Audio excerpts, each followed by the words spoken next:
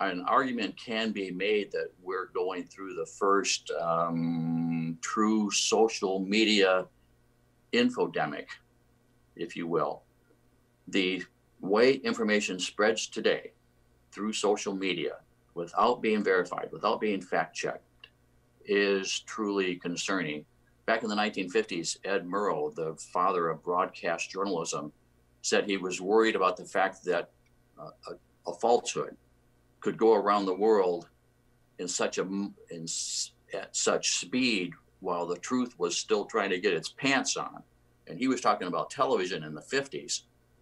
Today, as you know, in a viral moment, news can reach billions of people without any filter on whether it's accurate, whether it's true.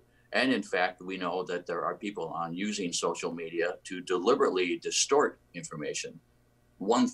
Misinformation is one thing.